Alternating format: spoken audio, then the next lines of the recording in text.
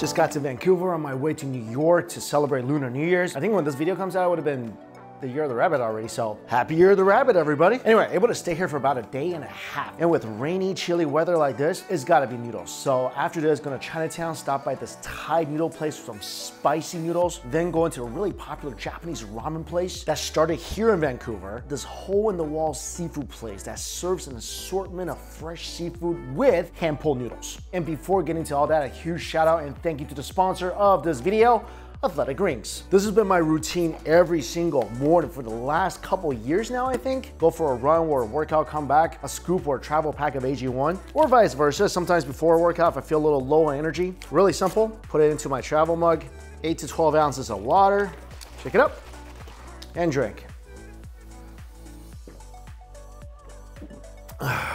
Before I start taking AG1, I used to travel around with about half a dozen bottles of vitamins. My memory's not as good as it used to be, so it was really hard keeping track of what pills I was supposed to take and how many I was supposed to take, and some will run out before others, so I have to order them. Also, vitamins, really expensive. And now all I take is this, because with every travel pack or a scoop of AG1, you get 75 vitamins, minerals, probiotics, whole foods sourced superfoods. It's just a really convenient way to stay healthy. And when you get your box, you'll get a pouch of AG1 that you can put into this tin can. You'll get travel packs, a travel bottle, and a year's supply of vitamin D. Plus, AG1 always follows the latest research. They go beyond third-party testing to make sure whatever they're giving you, you're getting the highest quality and the best nutritional daily habits on the planet. And with this replacing all my mini bottles of vitamins, it's a great value as well. I told you guys I got my parents hooked on AG1 as well. They've been consistently taking it. They love it. I gave my friends some travel packs to try. Now they're hooked on it. So if you want to give it a try, go to my link down below. You'll get a free year's supply of vitamin D and 5 free travel packs with your order. This is really a game changer when it comes to your immune system, because AG1 really does provide your body with everything it needs for optimal performance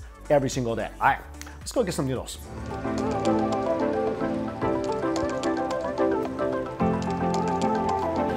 Whoa, this thing is so hot and flaky, nice and toasty on the outside, inside super, super soft. Whew.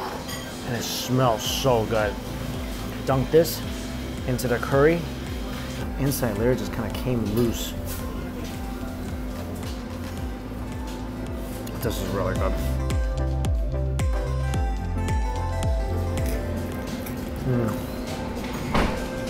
This curry is amazing. This whole dish. If you ever come here, you have to try this. It actually takes willpower to stop shoving this in my mouth. First of all, the roti is perfect. Beautifully crispy on the outside, inside chewy and soft, deliciously buttery. The curry is just next level.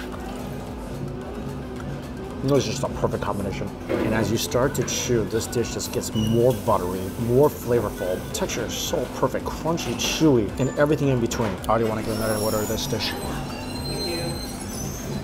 Oh, so good. Next dish, the house soy chicken curry. Look at this. There's a whole giant drumstick in here. This curry looks similar to what I was dipping my roti in. On top, pickled vegetables. Below, medium with egg noodles in here. There's some crispy noodles on the surface, some sprouts, and look at this.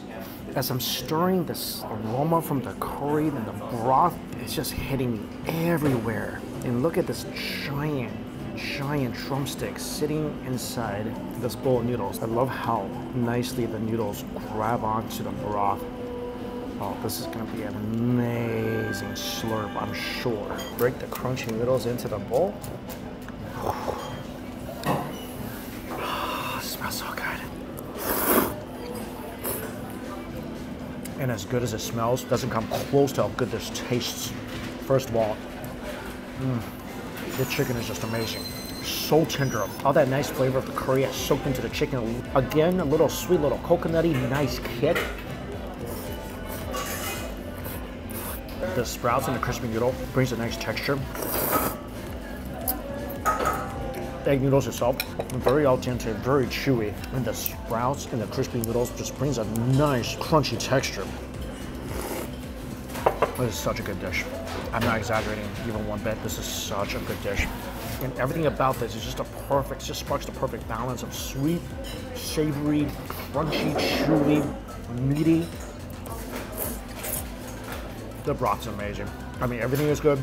chicken is good, the noodle's good, but the broth is definitely the essence of this dish. That is absolutely fantastic. Another bowl I got, kind of a contrast to the bowl I had before, the hot and sour pork noodles. So this is gonna be way different. Cilantro, lime, it's gonna have thin rice noodles you find in a typical bowl of pho. Peanuts, fried onions, some greens, and this is a Vietnamese ham, and fish cakes, and like I said, typical thin rice noodles. I'll try some of this broth first. Whoa. This is definitely way different than the creamy, much richer, much thicker broth from the cow soy. I think I actually might prefer this more because this is definitely what I like. Oh, there's some minced meat on the bottom of this bowl as well. This broth is just magical. Hot and spicy and absolutely packed with meaty flavor. I love things that are spicy.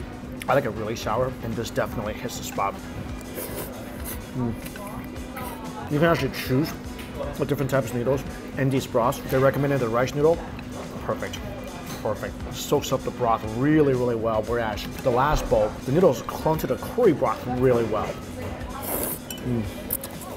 The ham is delicious. The savoriness and the fattiness of the meat balanced so well by this hot and sour broth. I can't believe I've never been here before. I would say this is a must-try place here in Vancouver. Noodles here are unique. I mean, it's chilly and rainy here most time of year. This is the perfect remedy for that.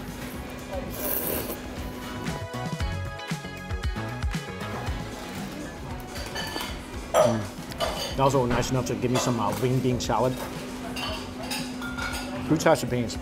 As spicy, as sour, as peanutty. I recommend get the rachi and curry, get the cow soy. You know, actually bring a friend, get all 4 and share. Honestly, if I'm here by myself, I can eat all 4 by myself. Trust me, you'll want to. I've been hearing really good things about this place, Uno Beef Noodle. Unfortunately, not open today. Open tomorrow though. I'll be back. But not all is lost. Across the street, there's this ramen shop. Supposedly sells a darn good bowl of chicken ramen.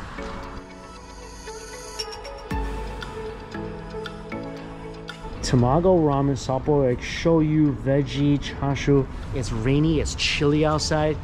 This is a perfect noodle day. So this place, Maruhachi Ramen, it's one of the original ramen places here in Vancouver. This place serves Paitan ramens, so it's chicken ramen, and they specialize in rich, creamy chicken broth. So I got a bowl with the spicy version.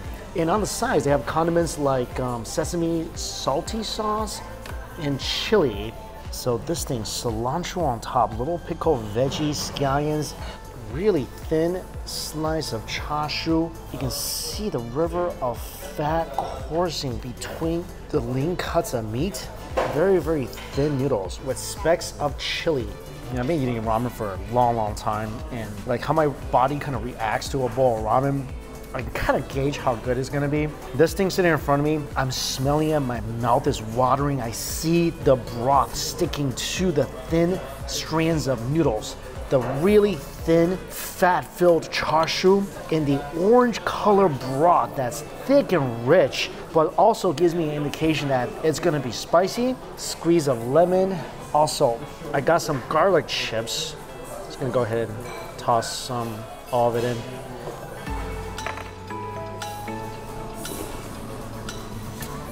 Oh, that's good. That's so velvety and rich. When you take a sip of that broth, you can kind of press your tongue to the roof of your mouth. It's almost like there's like this thin sheet of silk pressed on your tongue. And just like I suspected, rich, flavorful, but with a bite. Wow, this broth is so thick, it has no trouble Spider-Man itself onto the noodles. This is a really good bowl of ramen. The noodles, very chewy, al dente, texture is perfect.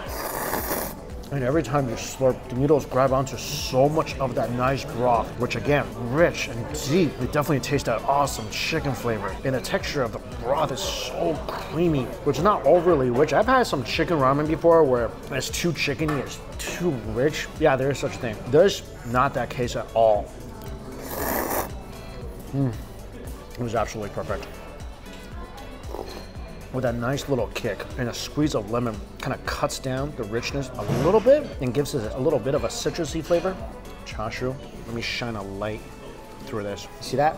See the fat in every single slice? That's what's making it melt in your mouth. The char siu itself, mistakenly porky, there's a nice change of flavor in this bowl. This is a very slurp-worthy bowl of ramen. I like it a lot, especially on a cold, rainy day. This is absolutely the antidote. Already my lips are feeling a little gelatinous-y from this broth. I just caught some of that pickled vegetable and the crunchy garlic as well. I think the crunchy garlic is a great addition to this bowl. I don't know about the other flavors, but this bowl in particular, highly recommend. All right, this place was a little difficult to find. You park inside that plaza over there and you walk through this little hallway here. Shellfish Shack. So this place is very much of a hidden gem type of place. It's a little seafood shack. There's 1, 2, 3, 4, 5 tables in here. They serve some amazingly fresh seafood here, I think. And I got a sea snail or periwinkle platter. So a sea snail combination platter with a steamed clam ginger soup. Got a plate of marinated scallops, and the snails come with a big side of hand-pulled noodles. And this whole snail platter, it's soaked in this chili sauce with jalapenos on top. And hand-pulled noodles also soaked in this sauce as well.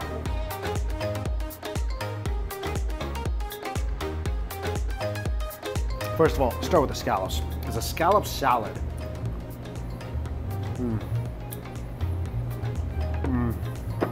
Spicy sesame. Light soy sauce, one of the ingredients that's marinated in.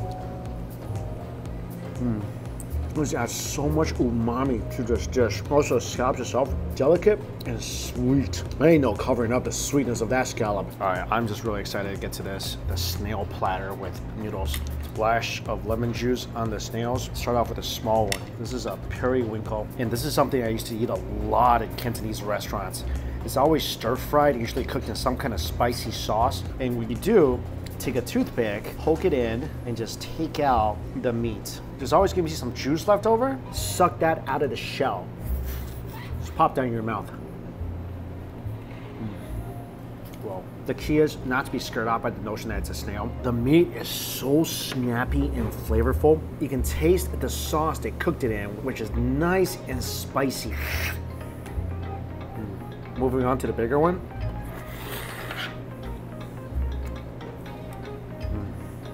This is what they call an areola escargot. And this thing, much bigger piece of meat. And of course, the shell's gonna have even more juice. Again, suck that up, pop it in. It's snappy, very mild. It's gonna take on a lot of the flavor of the sauce, which is delicious. And this is, of course, the best one. The largest one is a conch. This is the one that people are probably most familiar with. Oh, look at that. The biggest piece of meat. It's inside the shell. In this part, some people take this off. I would not. This is probably the tastiest part of the conch. This is the hepatopancreas, and it is delicious. So the meat here is more snappy. The meat here is gonna be more soft, but it has more flavor. Tiny bit sandy, but that meat is so sweet and good. Take another piece out. Dunk it into the sauce. Take that shot. Put this in your mouth. And what I'm most excited about is mixing the noodles in this delicious shellfish sauce.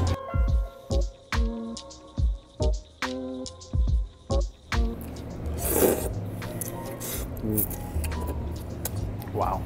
I love the different sea snails, and I can't wait to dig into more of them, but this noodle is so good.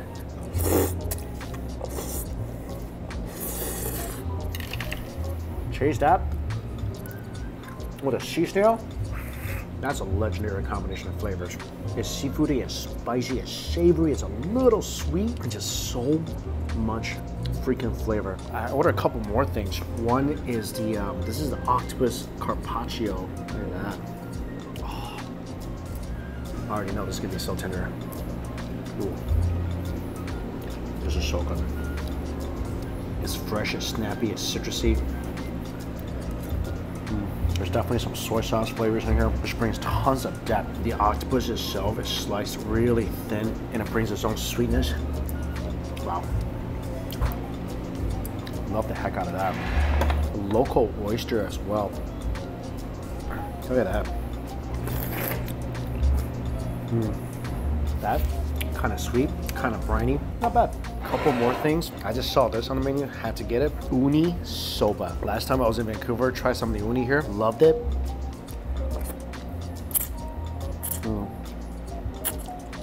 First of all, soba, refreshingly delicious. Nice and chewy, just a simple splash of vinegar and oil. I'm trying to get through all the dishes. I don't want to let it sit here that long before some of this gets cold, but I wanted to try this too. Fresh clam soup. Whenever I see this on the menu anywhere, I always get it. This is a very simple way to cook clams. Just a bit of ginger, and the clams are cooked in its own juice. And this, if you make soup out of it, you get something that's so xian, so fresh. The ginger kills any of the fishiness, and it's just a very light, very calming, satisfying bowl of clam soup. And the first time I ever went clamming, it was in Qingdao in China. We got a bunch of clams on the beach, came home, and my uncle made soup just like this. Since then, it's been my favorite way to eat clams. This is such a great little seafood place. The seafood they serve, you can ask them how fresh it is. Like I came in, they assured me everything I ordered is as fresh as can be, and you definitely taste that. Highly recommend the combinations sea snail platter with the noodles, the octopus carpaccio, out of this world. Scallops good, clam soup is delicious. This is a fantastic way to wrap up this Vancouver food day.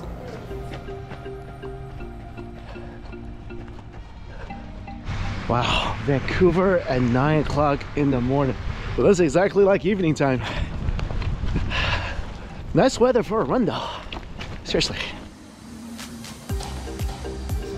Lansdowne Center. I think one of the first places I ever ate at in Vancouver is here. This place, one of the best soup dumpling places you'll find anywhere. R&H Chinese food. This place has been around for a while. First soup dumplings I had in Vancouver was here. So I got a jjajangmyeon. Never had this before here. Fermented bean noodles. And everything here is made fresh. Their noodles, their dumplings, everything handmade. They're serving everything in to-go containers still. Beautiful, beautiful dumpling. Chock full of broth.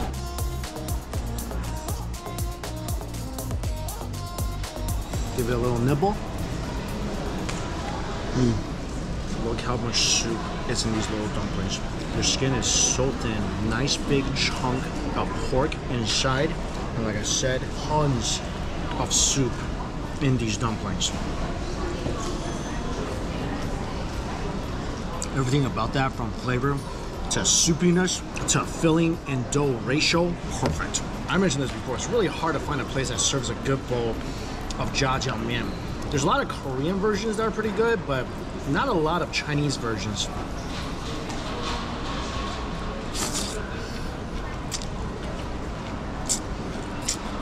All right, that's not bad. I think it's a little too sweet for my taste. But noodle's good, flavor is good. It's a decent bowl of jjajangmyeon. And the Hongyou Chao Shou, hot oil wontons. A little soupier than I remember. These are just okay. Got a really good bite to these wontons. The wontons definitely way more wrapper than filling. The filling is really small.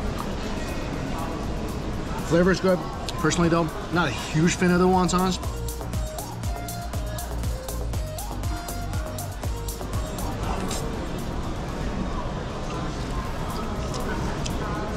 These though, no mistake about it. One of the best soup dumplings. Probably the best soup dumpling here in Vancouver. Definitely one of the best in all of North America. Come here and grab some of that. All right, I only have time now to go to one more place. There's a place I've been trying to go to for a while now after I finish eating this. This place, Uno's Beef Noodle Soup. They just opened about 3 minutes ago and it's already 90% full. And this is apparently the best beef noodle soup in all Vancouver. So I got a soupy noodle and a dry noodle. So the soupy noodle I got is half tendon, half beef, mala. So numbing spicy with tendon and beef. Veggies, scallions, cilantro. Oh my gosh. It is so tender. My chopstick is just cutting through this thing. So chunks of tendon mixed with some lean beef. The lean beef, I just squeezed it barely with my chopsticks. This thing broke in two. And I chose homemade wide noodles. For my noodle, you can choose between the thin ones or medium. I chose the wide. Wow, this is so good. This is a bowl of happy place right here. Wow, amazing. This is one of the best bowls of beef noodle soup I've had anywhere in a long, long time. This is better than anything you can find in New York, for sure. Wow. A lot of times the flavor is not adequate. This is just a flavor tsunami. Noodles are perfect. Perfectly al dente, beautifully chewy.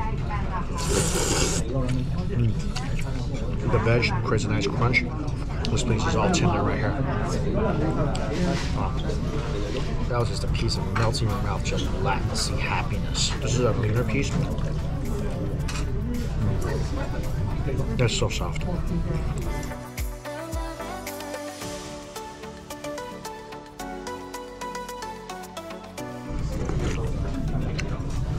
Absolute perfection. This place is a must-try if you're ever in Vancouver. Some of the best noodle soup I've had anywhere in the world is here. If I lived in Vancouver, I'd be here pretty much every single day. I mean, this is part of my daily diet. It's way too good. The broth, I don't know what kind of wizardry they're using back in the kitchen, but it's unbelievably good. Also, I got a dry version, so this is the Lao Hui Mian. It's basically like a spicy sesame dry bowl of noodles with sprouts, scallions, minced meat. I got the same thicker noodle. I love thicker noodles because I love that texture. I love the chew. Also, I got the whey. So this is a marinated platter. So I got beef tendon and I got pig ear.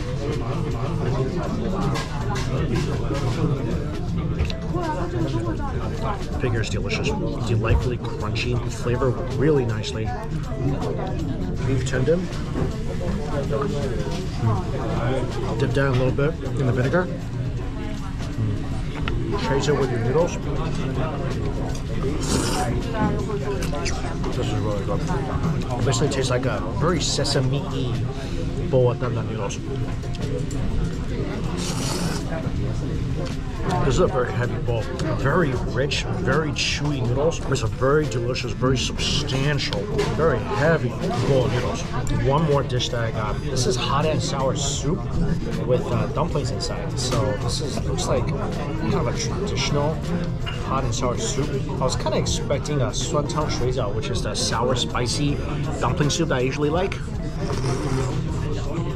This one, yeah, hot and sour soup. Very traditional tasting hot and sour soup with dumplings inside. It definitely tastes a lot of vegetables in the dumpling. A bunch of tofu, seaweed, carrots. If you like a traditional bowl of hot and sour soup and you like dumplings, this is a good dish. After you taste the beef noodle soup though, I'm not gonna want to get anything else besides that. Now I wish I had like 3 bowls of that instead of dried noodles and this. This is just okay. I think the dumplings are alright. Not my favorite dumplings. Wrinkle favorites. Definitely beef noodle soup, dry noodles, and then this.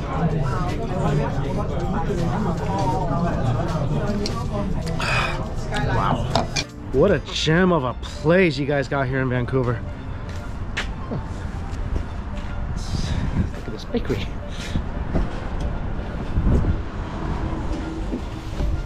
Oh, they had the salted buns, the ones I fell in love with in Korea. But when I walked in, they told me that the person right before me bought all of them. So that's a shame. But I did get a Masago croissant. Wow. Like a seafood croissant with fish eggs and crab inside. Not bad. Also, I got a strawberry croissant. Oh. Oh, they are really good at what they do here. This croissant tastes as beautiful as it looks. Wow. Buttery, flaky, strawberry. This is such a good bakery.